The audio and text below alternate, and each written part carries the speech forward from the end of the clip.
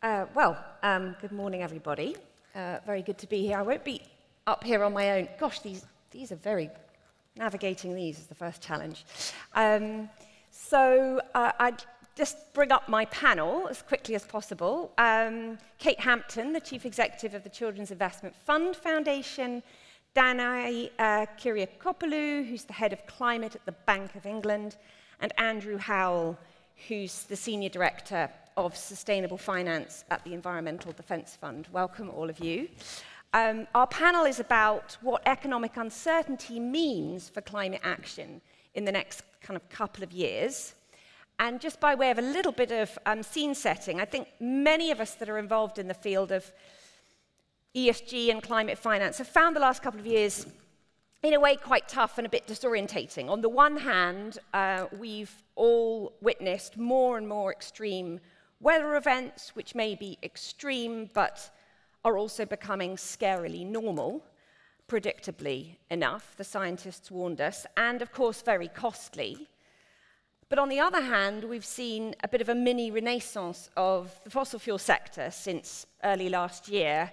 Lots and lots of fresh investment in fossil fuel production and exploration, and certainly absolutely eye-watering profits in the sector. And alongside that, and I'd say driven by it, we've seen a sort of weakening of climate resolve in parts of the investment sector. And I'm thinking of things like the voting record of some of the world's largest asset managers. At Share Action, we have a very good look each year at how, asset managers looking after millions of people's pensions are voting on things like climate-related shareholder proposals.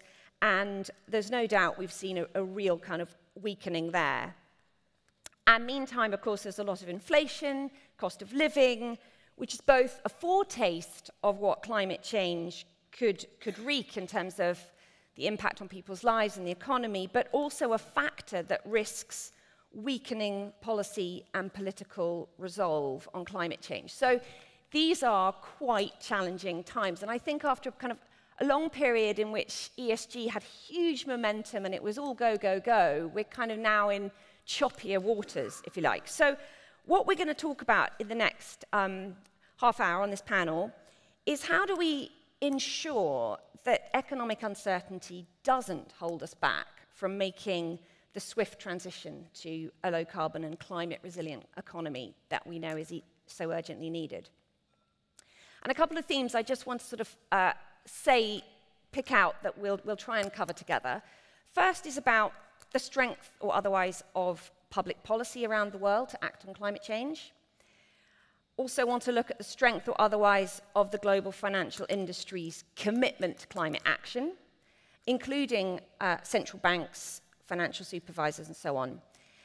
Third, the role of innovation and green technologies, which is obviously utterly critical to the journey we need to go on. And fourth, this whole question of accountability. How do we ensure that actors across the economy, including in finance, are held accountable to commitments that they have made? So let's start with Kate, if you're happy to kick us off, Kate. Children's Investment Fund Foundation has a kind of incredible overview of a lot of this because you're supporting and financing, funding really smart interventions in lots of areas of this space. Can you give a bit of your perspective from what you're seeing as a funder, as a key funder, and also, your sense of how these kind of quite complex counter-currents, if you like, are influencing the degree of action?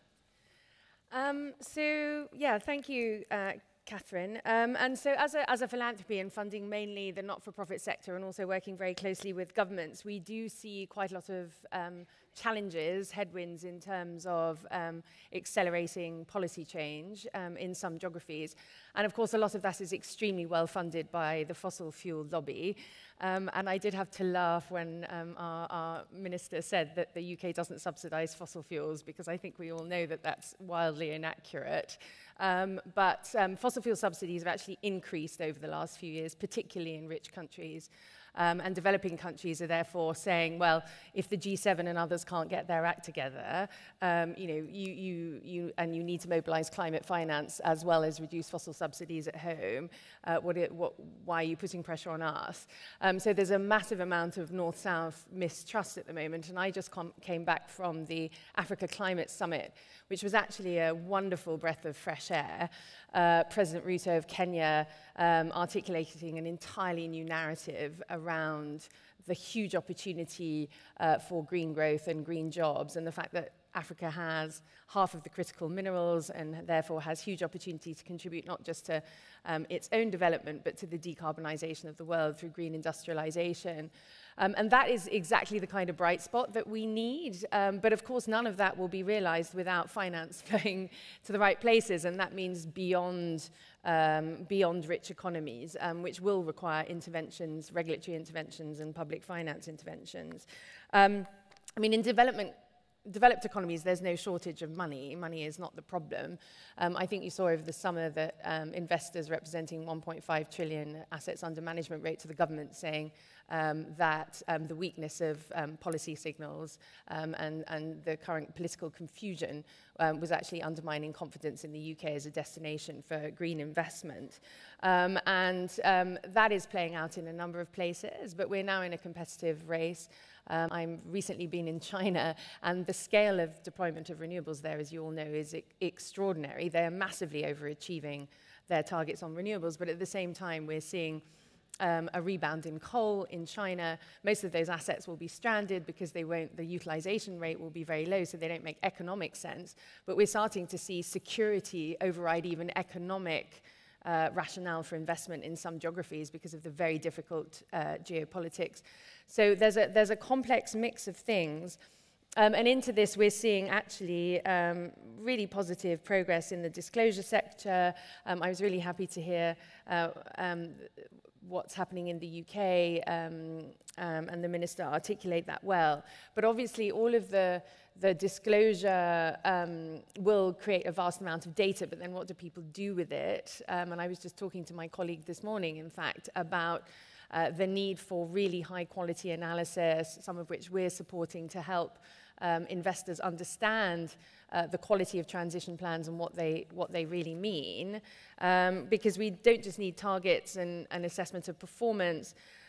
Governance needs to be very high quality as part of transition planning. We also need CapEx alignment, and for many companies, actually finance is the best forward-facing indicator. In fact, by the time we measure emissions, either at national level or at corporate level, it's too late, given that we have to halve emissions by 2030. So finance, in a way, is our forward-facing indicator of progress. And a lot of companies and a lot of countries even are not really ensuring that there's really good financial alignment with the targets of Paris. And then finally, I would say lobbying, and this comes back to where we started with the fossil fuel interest, which I bump into in the corridors of power everywhere around the world, trying to undo progress consistently. Lobbying needs to move from negative lobbying, not just to neutral lobbying, but to positive lobbying. So the companies which are really trying very hard to be aligned with Paris and do the right thing are struggling often with cross-value chain problems that will require government intervention. And so we need to move from a place of lowest common denominator lobbying through trade associations to slow everything down, to a place where companies are, as part of their transition plans, really clearly articulating, for example, where they need supportive regulation, including for Scope 3 type emissions across the value chain. And that would actually create a virtuous circle between disclosure, analysis, decision-making, transition plans, and lobbying, and that's what we really need. The oil industry is the furthest away from making step one on that journey, but there are plenty of companies and investors who are quite a long way along, but the policy engagement piece needs work. Wow, what a brilliant overview of what's going on. I am on the Transition Plans Task Force Delivery Group, and I must say, I think we are collectively bringing together a really very, very coherent and what will be very consistent framework for company and financial sector actor transition plans. But underlying that is this kind of concern that we may be over-relying on disclosure mechanisms and not enough on sort of really more muscular policy signals that really drive capital allocation into green and away from high carbon. So, but we obviously do need transparency, we do need disclosure, we need consistency, and we're going to get there, I think, but potentially without enough of that underlying kind of fundamental pull of capital into green and clean. Dana, I'd love to just pull out some of your perspectives from the Bank of England, which obviously incredibly powerful institution in the economy, sending signals all the time. The very fact that there's a head of climate at the Bank of England is, you know, tremendous a signal of where we've come, and yet at the same time, one does feel that the Bank of England's focus on inflation, which is critical, you know, are there some tensions there between the policy imperative to handle inflation and some of these really longer-term transitions that, well, not so long-term, we really need to step into them right now? I'd love your perspective on those dynamics. Thank you. It's a pleasure to be here. And the Bank of England and central banks have early on collectively understood and recognized the criticality of climate change to financial stability and to the economy. Back already in 2017, set up a collective network to understand, manage, and address some of these climate risks. And since then, as you've said, we've seen a number of headwinds. Some of them have been mentioned, the pandemic, the war, the energy crisis now.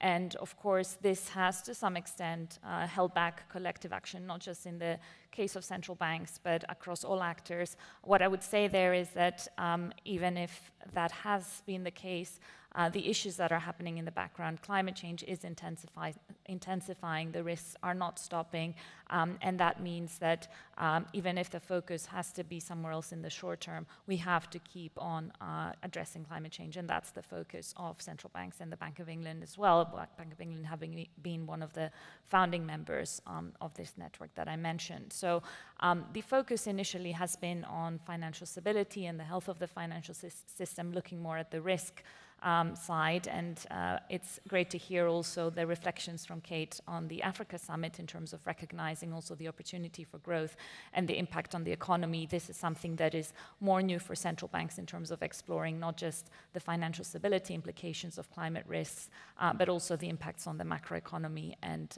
monetary stability as well. And the Bank of England, the central bank in any given jurisdiction, is one of the actors, is a powerful lever allocating capital, shifting capital away from harming activities towards those that support and incentivize the transition, but it is not the most powerful one.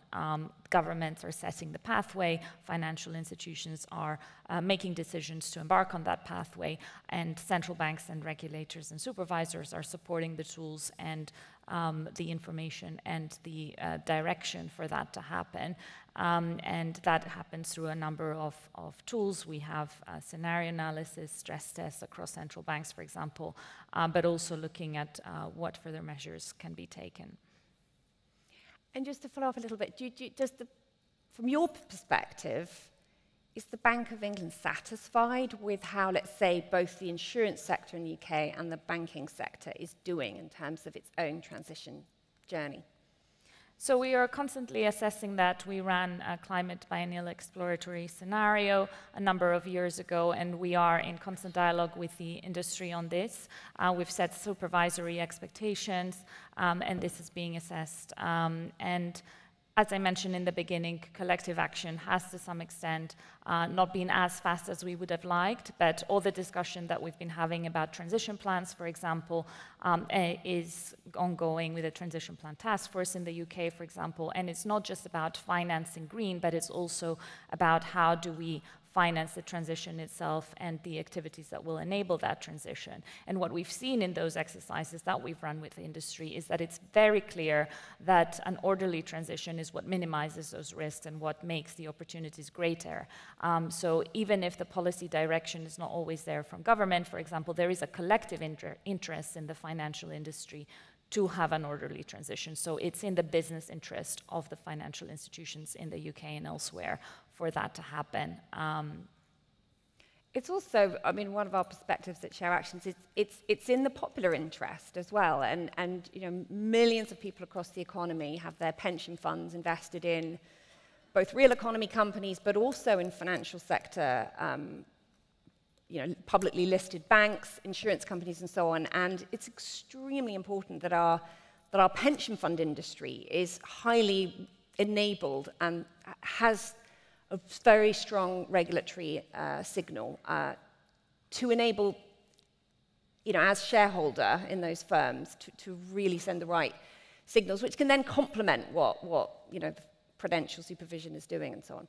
Anyway, Andrew, let's come on to the Environmental Defence Fund's perspective on this. And it's brilliant to have someone from the US on the panel, because we're all kind of slightly in awe of you know, some of the policy work that has the Biden administration has led with, but also some of the sort of innovation and private sector, you know, investment and kind of enterprise around really seeing the opportunity side of the transition. Can you talk a little bit about, from an Environmental Defence Fund perspective, how you see that, and how as a sort of very impressive and well-established NGO, you see the role of these different actors across the sector? And thanks so much. I mean, I think it's absolutely right that this is a challenging backdrop for the energy transition, and you know, it's a volatile environment.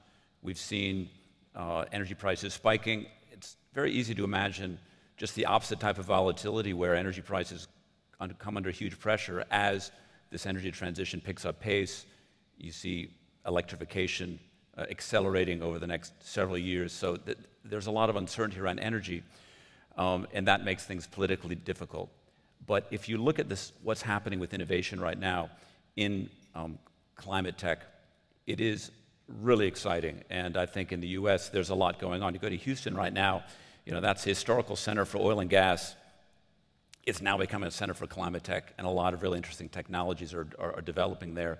One that we've been looking at recently is geothermal energy, which is very closely connected to oil and gas, because it's really using a lot of the techniques that have come out of oil and gas fracking to pull heat from 3 to 5 kilometers below the surface that can now starting to commercially be able to generate power. This is just one of so many exciting new technologies, whether it's in generation, in transmission, in energy storage, in efficiency. And I think that really does give you confidence that this is a wave that will start to accelerate. A couple of other things that also give confidence when you look at the challenges facing the transition. One is, you know, already come up in our keynote of, you know, all of the key frameworks that are underway right now to establish the playing field with respect to disclosures, with respect to setting targets, and setting transition plans to get you from those disclosures to the targets. There's an enormous amount of progress that is happening right now in creating all of those frameworks. That's, you know, incredibly hard, detailed work that is an iterative process, has been said. But essentially, without those tools, it's going to be very difficult to channel capital where this transition needs it. And just the final point I'd make, a sign for optimism, is there really are still quite a lot of easy wins that are still out there as we see it on the way to this transition. One of the examples we really focus on at Environmental Defense Fund is methane. You know, we all now have heard a lot about methane. The Global Methane Pledge at COP26 really highlighted that this is another source of warming we all need to be aware of. It's actually responsible for around a third of the warming we're experiencing today is actually caused by methane, not by CO2. And the thing about methane is if you capture it or you prevent it leaking, that's just extra revenue. That's money that you can actually sell, or you make by selling that captured methane. But the oil and gas sector really hasn't been focused on methane. It was considered just a waste gas that you didn't need to worry about. Now we begin to focus on that. There's a big opportunity to prevent those methane leaks through that focus. The agricultural sector is also a huge source of methane. I think that's an area where it's simply bad habits that have accumulated that now need to be reversed, and can see a huge benefit from a new focus on that. We were just talking before the panel about geothermal, which has got my husband completely excited, and he wants to drill a 100-meter hole in our tiny urban garden, which isn't going to happen. But these technologies are inspiring, actually, and very, they're capturing people's imagination. But they're also, they're not doable on a one-by-one basis, as we, have had to realize as a family. You need, they're collective solutions. They need to be done at scale. And so just coming back to the methane, which is a particularly interesting example, because people have been talking about methane. It's such a, as you say, it's a low-hanging fruit, but it's been around. It's not like we haven't had an analysis of that for quite some time. And yet, as you say, the oil and gas sector just hasn't focused on it or significantly invested in cleaning it up. And this brings me on to this theme I want to touch on for a moment before we open up for questions, which is around accountability. So, ultimately, over the last few years, we've seen enormous numbers of actors, whether it's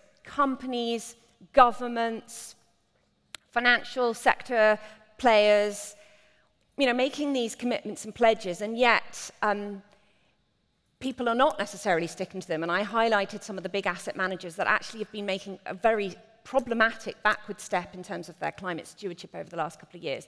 How do we, and this is a question maybe for Kate as well, but how do we ensure that civil society, which I think, so much of the kind of public energy and dynamism around the climate debate has come from the streets, as well as from the corridors of power in finance and in government. How do we ensure that we do hold the kind of whole nexus of actors accountable to what they've pledged to do? I'd love your thoughts on that, Andrew, and then also yours, Kate. And yours, Dano, too. I'm delighted. Maybe I'll just start by saying I do think that civil society needs to raise its game in holding companies responsible to actually doing what they say they'll do. And so that does come a lot back to, if you set a net zero pledge, that's great, but unless you're actually having a plan to get there and then showing that you actually are taking those steps year by year, we need folks who are looking for those signs of progress and holding the companies accountable. When a company announces its quarterly earnings, you have between 30 and 50 analysts on the street who are scrutinizing those earnings, publishing about them, and then the whole investor community is then investing on that basis. Investing on that basis. Who is doing that from a corporate sustainability pledge and climate transition pledge perspective, doing that accountability? There are a few folks such as Share Action, but there need to be a lot more. And I think that's a key challenge right now as this energy transition accelerates. Okay. Should we all use the mic, or can you hear me? Okay. So, just to link the methane and accountability piece, so this is going to be a key discussion point at COP28, and to declare I'm an unpaid advisor to Dr. Sultan as part of his advisory committee. And we've been having lots of conversations, as you would imagine, behind the scenes, not only with international oil companies, but also with national oil companies.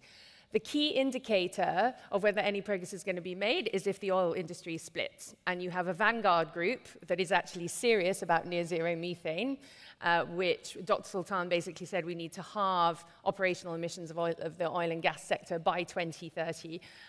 Most of that will be achieved by zero methane, which the oil and gas industry have pledged to do many times, but not delivered voluntarily. And it will have to go beyond the top actors, including Total, who are only at 40% reduction in operational emissions. So it goes beyond even the vanguard. You would need a vanguard group. But the idea that Chevron and the National Oil Company of Turkmenistan should have the same standards is kind of laughable. And what we need is some really fundamental technical assistance and investment in some of the smaller companies. So what is missing, to your earlier point, Catherine, is that disclosure and public pressure have not moved the oil industry far enough. No way. we will need government intervention. They have failed successively to honour their methane pledges. And when it comes to national oil companies, they're essentially state assets. So of course you're going to need government intervention. So I think one of the key tests for COP28 alongside the finance piece is going to be this oil and gas piece. Does the industry split? Do you have a vanguard group? Are we actually finally achieving near zero methane? Is that written into countries' NDCs when they show up in Brazil for COP30? All of those pieces will be crucial. And I think it points to your point, Catherine, that accountability takes us so far, and we can't rely on our young people to transform the oil industry. We all have to take accountability, and governments have to act. Brilliant. Danai, do you want to chip in on this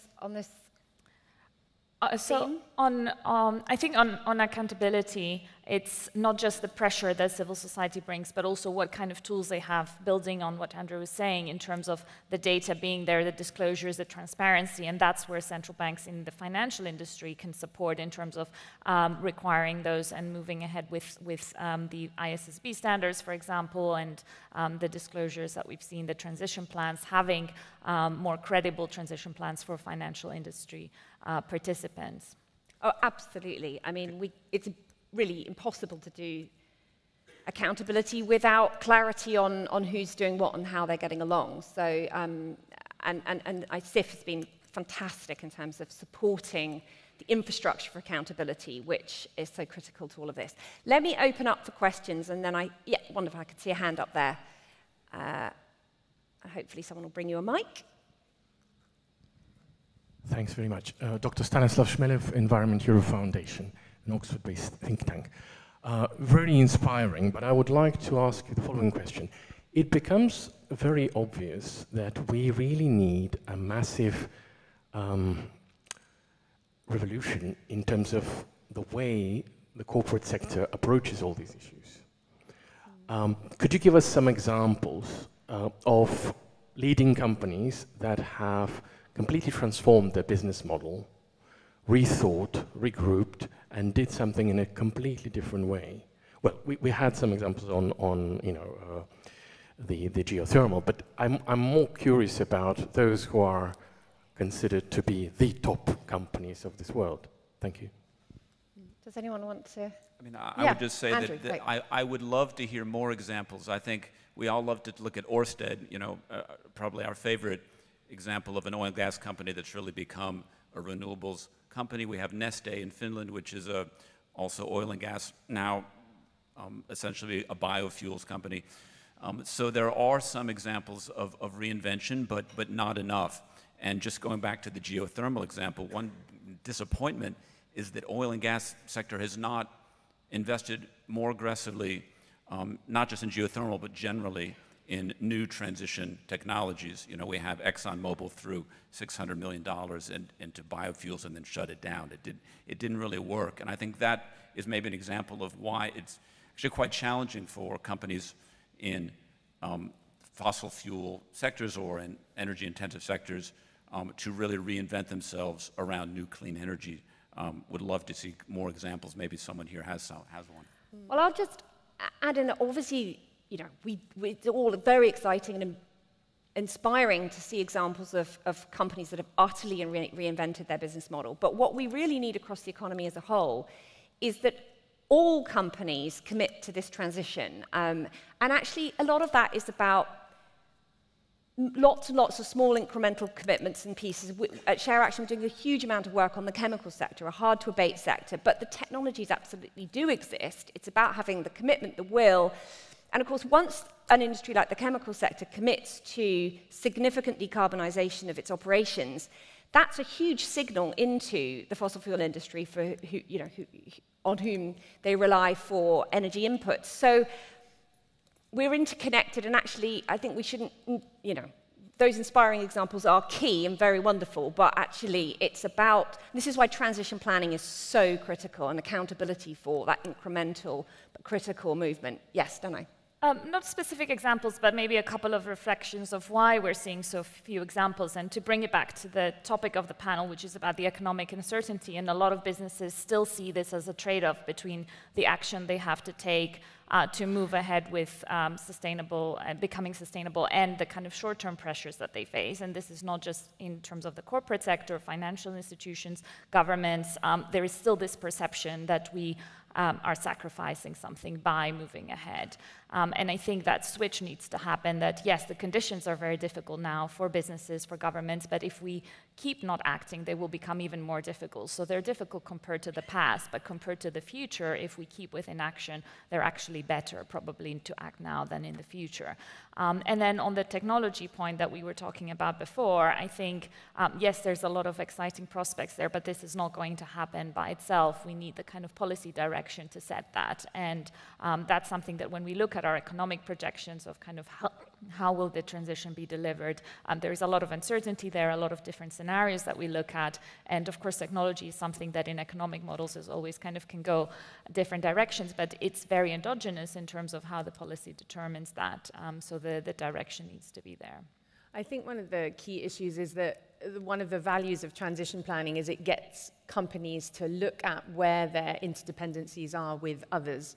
And I think this is where we really need to unleash a new wave of policy engagement, because I think the companies, and some in the consumer goods sector, I see Rebecca here in the front, and in the tech sector and others, including in some of the hard to abate sectors, there are some front runners in cement and others.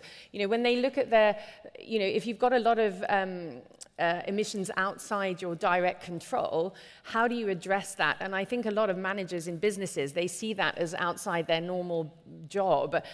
So how do we encourage companies to invest in their partnership capability, to engage with other businesses in their value chain and with policymakers and make the case for better regulation?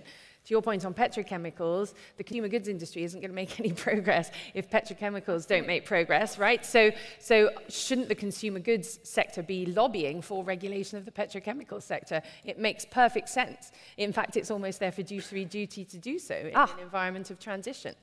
Well, talking of fiduciary duty, I know that the Institutional Investors Group on Climate Change, which is a key sponsor of the conference, are doing, I mean, institutional investors are the actors that have an overview, because they're allocated into all of these interconnected sectors and absolutely can be drivers of this joined up thinking between sectors and really encourage it. And we're seeing it happen, as well as, you know, the institutional investors in the IIGCC really ramping up policy level engagement and really thinking about what are the policies we need to drive this transition in each of the sectors we invest in. Well, look, I think I've overrun. Yes, I know I've overrun. Sorry.